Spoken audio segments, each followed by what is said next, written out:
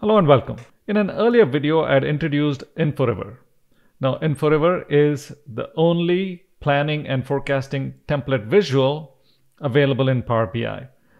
In my opinion, it's one of the best visuals available for planning and forecasting. So in this video, I'm going to walk you through a step-by-step process of how you would create a planning template. So let's get started. Now, this is what I'm talking about here.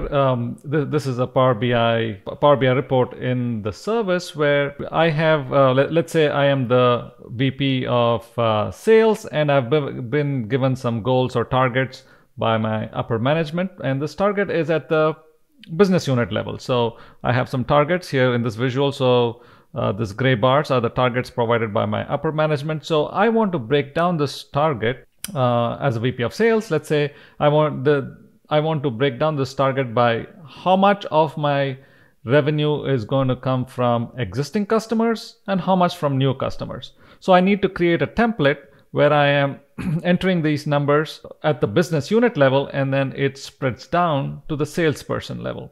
So here I have this template, and for example, for this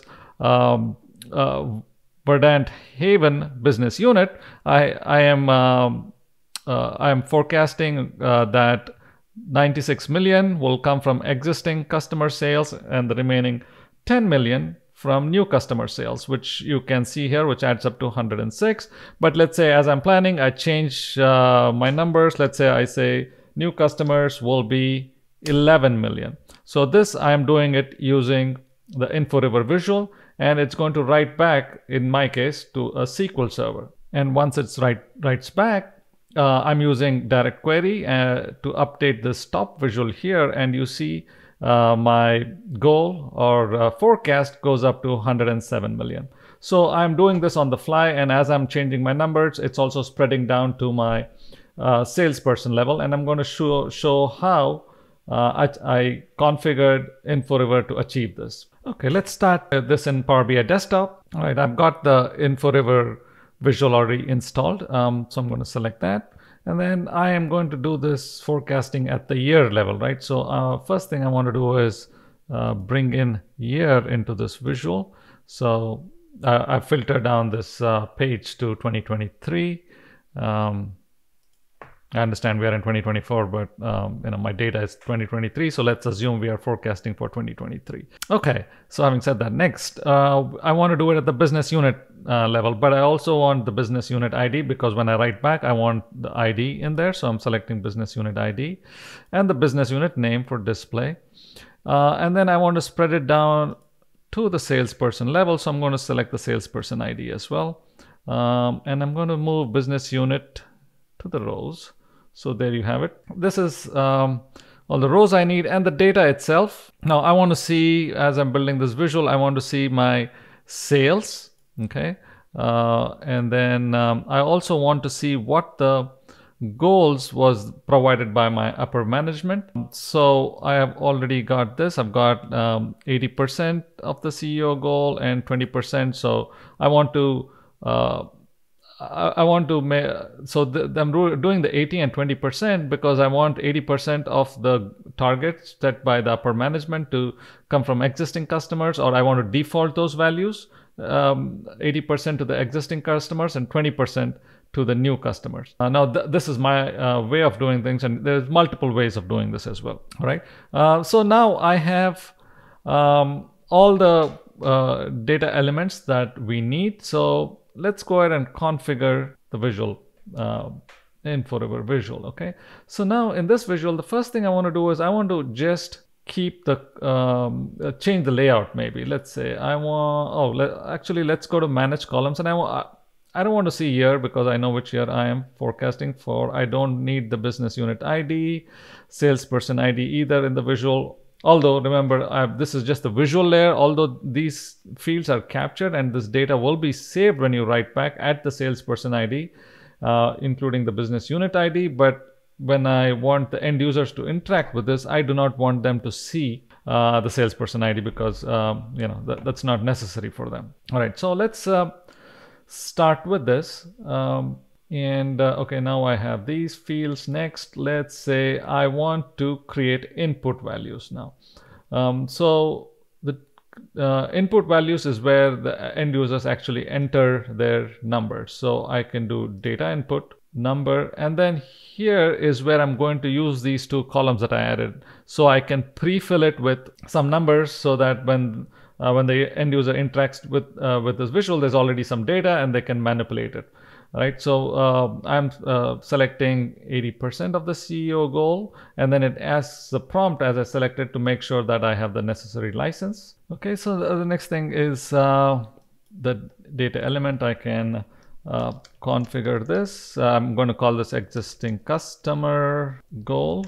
And then other things we can do min and max value and so forth, but right now, and there's also a default value, but I don't need any of those, so I'm going to leave that. Next, I want to add another input element. This time I want to copy from the 20% of the CEO goal and call this new customer goal. Okay. Now I've got two columns, and then let's say I want this to be, I can just drag it over if I want to move the columns around, how it displays. Okay, so now we have all the data that we need. The next thing I want to do is maybe change the header. So I can double click it, resize it, and let me call it existing and new customer goal planning template. Okay, and then I can highlight this, go resize it, bold, color, all those things. Okay, and there are a few other formatting things I would like to show. Is, let's say if I go to canvas, I can choose dark background or light background, and within that I can choose the text color to whatever I want. Let's say I want to pick a different color. I can go in here, enter the hexadecimal code as well. Let's say I pick something like that, and header text I can pick a different color, and I'm picking contrasting color just to show you how it will look. Now we can also use this column style to change the display of reading versus editing view, and for the different columns, right? So native measures are measures that comes from the model, so maybe I'll make those dark. So these are the native ones which comes from the model, and these two are the data input, so maybe I want to make those hatched. So you can see the difference, which one is editable, which one is non-editable. Also, this is the editing view. This is my view as I'm editing this in Power BI desktop. So if you want a similar contrast in the reading view, this is when the end user uses this in the service, we can configure that as well. And I can configure these individual columns as well, the layout as well. So if I go to home, there's multiple options for layout: outline, table, stepped, and so forth. So in my case, I'll leave it at hierarchy. And then also I could go to export and do selected columns, and I can select individual columns and change the formatting on these. So let's say I want just this one to be, so my business unit names are much bigger. I can do that. Also individual rows, I can select a particular rows. I want the header to be more prominent, I can do that. Also, I can select an individual cell, header cell, and change that as well. So let's say I want to change this to sales millions, something like that. I could do that. Okay. Okay. So in my scenario, what I did was I do not want to show the header. Maybe I can say disable grand total. So if I don't want to show the totals, I have that option. And in my scenario, what I did was I did not want to show the sales and that 80 and the 20% because this is available in the other visuals in my page. And 80 and 20%, these two fields, I use them to populate these existing and new customers initially, right? So that was a way for me to pre-populate these two columns, so the end user doesn't start with the blank slate.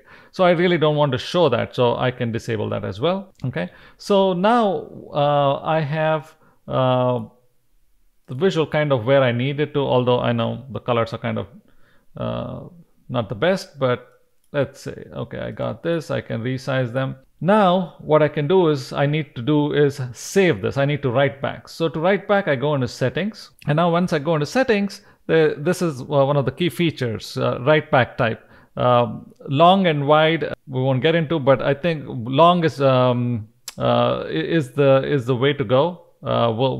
It goes more into technical how database is designed, but I would say long is predominantly the way we want to go. And then if you want to log the changes, right? So every time a change is made, you want to keep the history of it. Then you go long with changes, which is what I choose most of the time. And then if I want to, if I don't want to add the totals or the subtotals into my writeback, because I can pretty much use those, I can calculate that in my Power BI desktop as long as I have the lowest level breakdown. So I can go into filters, custom filters, and say exclude totals and subtotals. Then I do not get the, like I said, the totals and subtotals saved into my database. Next thing is data. All right, when I write back into the database, I really don't need sales or 80 or 20% written. I just want what the user enters, the data inputs, to be written back to my database. And enable automatic write back is as the user changes the numbers, it writes back within a few seconds, so which we can configure here how long the delay should be.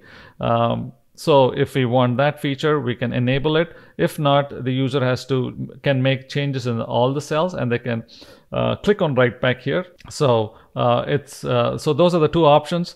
I typically, especially if I enable log with changes, so I know that I have the history, I like to enable automatic write back, because the typical tendency of the user is to make a change and forget to click on write back. So I like that option, but like as they make the changes, it's saved. And then the last part is the destination. Where do you want to save this?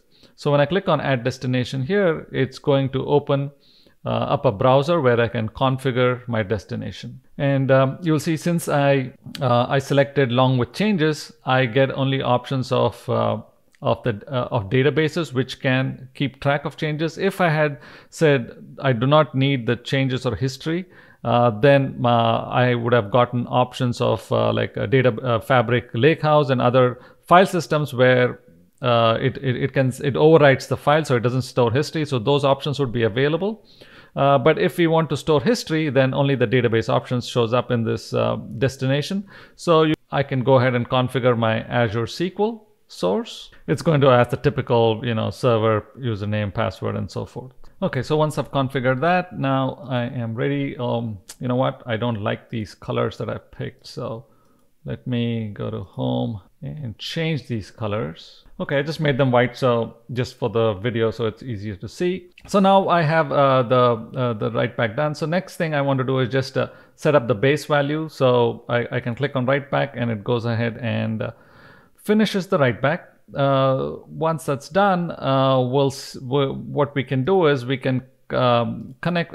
We can go see logs and stuff, which I'm not going to cover in this video, but we can do a direct query to this table that it writes back to, and get the data back, and I'll show that shortly. Now another thing to note here is you can also create scenarios. So this is the base scenario, and then let's say you have LE or so forth, you can create multiple scenarios and save those as well. Now here you go, I've created a direct query to that table where I saved the write back data, the plan data. So you'll notice, like I said, we capture data at the business unit level and salesperson. And then these are the columns that we created: existing customer and new customer. So this is what, when we say long, this is how it captures. Every value is captured as a row, and then I get the actual value. It also stores the previous value. So this is where you say along with changes, then it captures your previous value, maintains the history. And then there is also a column called is latest. So when you say pick is latest equals 1, that's your latest value for that row of data. So we can capture this value, bring it back into your Power BI desktop, and show the report, create the measures, and show this report where I am summing up the existing and the new customer goal to get this information here for each of the different business units. And then, like I said, we can capture this at the salesperson level as well. So as I expand the business unit, I can see the same goal information broken down or spread out to the salesperson level. So as I make changes in my forecast, it is spread to the salesperson as well. For example, let's say for this Verdant Haven, we have Rajesh Kumar has 32 million. So if I change my existing customer to, let's say, 100 million, let's see what happens. Now, as you can see, the numbers changed. So this is like basic step-by-step introduction to Inforiver. And as always, if you have any questions, feel free to reach out obviEnce.com.